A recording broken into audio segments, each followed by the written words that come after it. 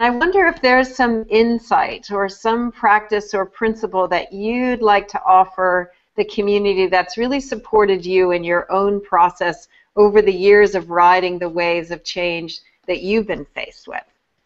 You know, I think of it like spiritual activism, which is so much how I come into this, you know, as a spiritually oriented, motivated person committed to very concrete global transformation in economics and new energy technologies and things like that. So it's sort of bridging the world of intuition and intellect and spirit and matter. And how to do that requires as much a sense of self as it does a sense of spirit.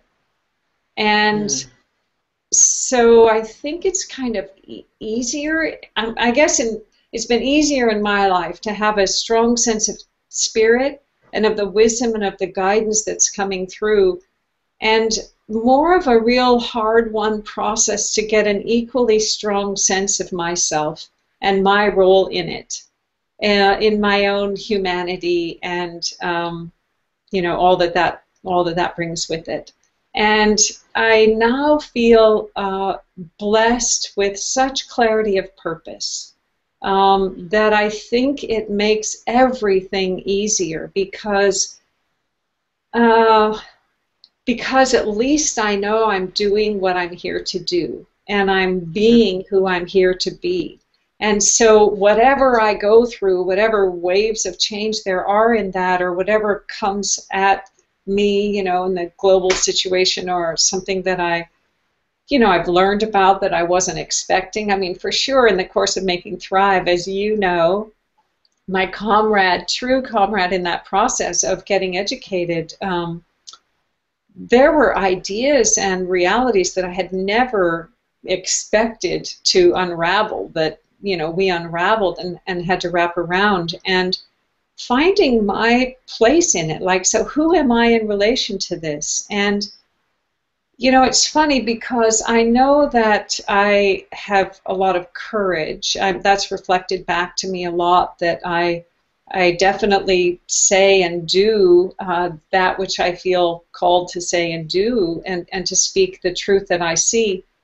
And I feel like I don't really think of, I recognize that it's courage, but it's not like it gets mustered as some kind of bravado. Instead, it's actually a very quiet knowing where my sense of self and my sense of spirit are aligned. And there's no, when I don't get confused about that and instead allow the spirit to infuse me with my personality and power, then it's, you know, that's when it's a good time, and that's when the wave can be doing whatever it's doing, and I feel like at least I'm really clear with my purpose. And so I think I can't underestimate that enough. You know, I still run into so many people who feel timid and insecure, and oh, you know, it's just like, it's not necessary. I mean, I guess it is. If it's part of the process that you're going through, it is. But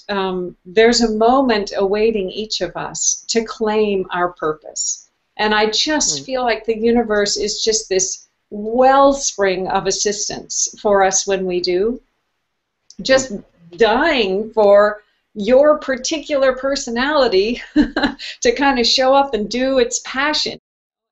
Having a clear sense of who we are, each of us, I feel like is the kind of key to the kingdom, because when you have that, everything opens up from it, and then you can kind of relax and pay attention. Like, one of the questions I ask a lot is, what gives me energy? And instead of judging it when I get an answer, actually including the answer in how I then go about my life. Like, you know, it gives me a lot of energy to work with my hands in the soil. There's something about it where I come back refreshed and quieted. You know, it serves me greatly to meditate every morning, to take the time to be quiet, and to actually get into that other, brainwave state where I'm in sync with the rhythm of the planet, and open from there before I, get to the computer and all my phone calls in the day. And knowing that about myself means, okay, then I do that, and in doing that, I bring a better me to the table. And I just think that,